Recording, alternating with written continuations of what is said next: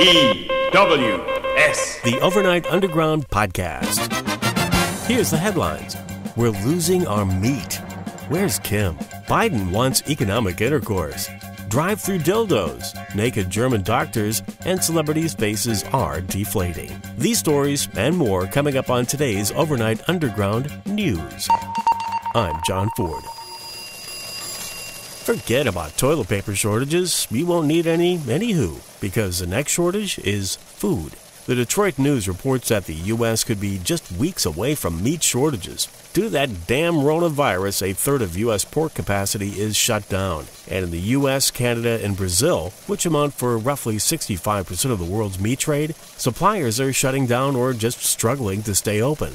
All of this is causing prices to spike. U.S. wholesale beef touched a record last week, and wholesale pork soared just under 30%. Supply chain issues led food giant Tyson to take out a full-page ad in the New York Times, stating that the, quote, food supply chain is breaking. That's all, folks. But don't worry. Fearless leader Trump ain't gonna let us become a bunch of mamby-pambly, wimpy vegetarians. Word is the president plans to order meat processing plants to stay open, making them critical infrastructure under the Defense Production Act.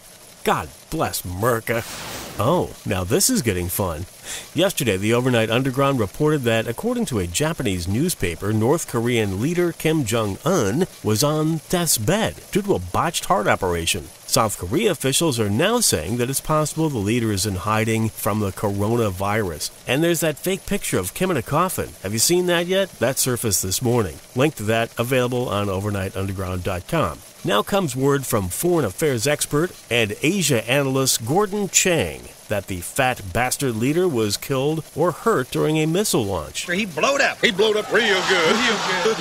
Yeah. Kim missed both the Day of the Sun celebration and the founding of the Korean People's Army celebration on Sunday. There was an accident on April 14th when North Korea launched a barrage of cruise missiles. Kim was on scene and was wounded. Gordon Chang on Fox News. Kim Jong-un, the only world leader with more chins in a Chinese phone directory. What kind of cheap shot? This just in. Joe Biden says we need more intercourse. If, in fact, for example, we solve the problem in the United States of America and you don't solve it in other parts of the world, you know what's going to happen. You're going to have travel bans. You're going to not be able to have economic intercourse around the world. There's a lot. I know. He said we need more economic intercourse. Does that mean more hookers? Economic intercourse around the world. Maybe it's more like feeling up an unwilling employee. You know, at this point, it seems that both Democrat and Republican candidates running for president are pussy grabbers. Maybe we could have a bipartisan economic orgy. Economic intercourse around the world. Texas has started curbside service for retail customers this week. And of course, all the important businesses are offering their goods curbside. In San Antonio, if you need a sex toy stat, Hustler Hollywood's got you covered. The San Antonio Current reports that you just place a phone call, order your merchandise, and drive through for your dildo. It's a modern marvel, I tell you what. In somewhat unrelated news, doctors in Germany are taking pictures of themselves in the nude. The physicians are posting the pictures as a protest over shortages of masks, gloves, and other personal protective equipment and disinfectant during the pandemic. You can view the naked doctors on their website. Blanky Bedingkern. I have no idea. Bronkenbluschenkrappen, which roughly translates to bare concerns. But don't expect it to become your new personal erotica site, if you know what I mean. Grin, grin, wink, wink, nudge, nudge, say no more. The link is available at the Overnight Underground website, if you dare. Lots of schnitz and gruben. Ladies and gentlemen, there is no reason to visit Tijuana during the COVID crisis for one last fling south of the border.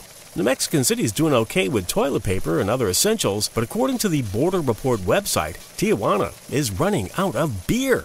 Oh, I never touch the stuff, except when I'm working. The COVID shutdown has caused breweries in Mexico to shutter, and Mexican beer is darn near impossible to find in most markets and liquor stores in Tijuana. Unnamed sources, however, are reporting that there is still plenty of barbecued iguana. Well, this might be a problem. The governor of Illinois, J.B. Pritzker, has passed a law that requires everyone over the age of 2 to start wearing face masks in public beginning next month.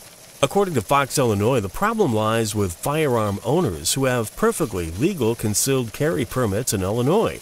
According to Illinois statutes, Chapter 38, Section 24-1, under the unlawful use of weapons, if a person, quote, carries or possesses in a vehicle or on or about his or her or its, or insert whatever pronoun you want, person, any pistol, revolver, stun gun, or taser, or firearm, or ballistic knife when he or she or it is hooded, robed, or masked in such a manner to conceal his or her or its identity.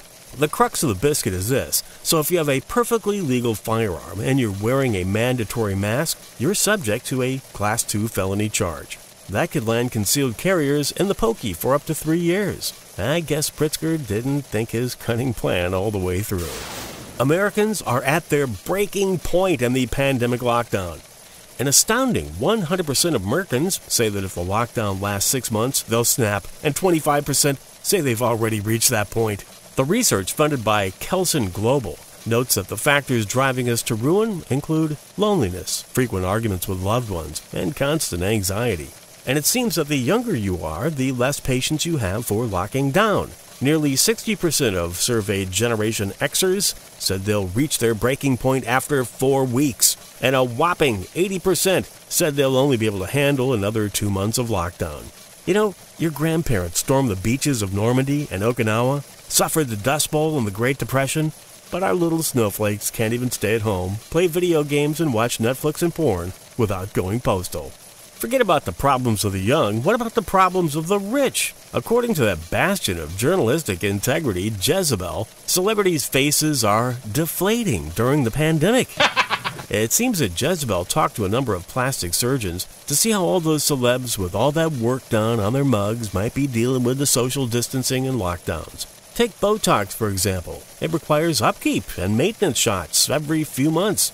Dr. Anthony Yone notes, once the Botox wears off, the wrinkles will start to return, and eventually the faces start to deflate. What's this funny little old string around your nose? Don't touch that string! Sounds like fun. Let me get my bicycle pump. Howard Stern is being edgy, again, in an attempt to become relevant, again. It seems the one-time shock jock thinks that President Trump supporters should inject bleach and drop dead. I mean, I would love if Donald would get on TV and take an injection of Clorox, and let's see if his theory works. Let him volunteer.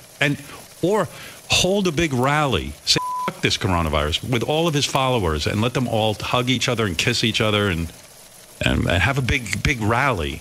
Big cocktail of disinfectant. Yeah, and all take disinfectant. And all drop dead. That's Howard Stern on his Monday Sirius XM show. Pay attention, President Trump. Now that's what you call sarcasm. N-E-W-S. A mostly correct and occasionally incomplete transcript and links to reference sources and articles of this Overnight Underground can be found at overnightunderground.com.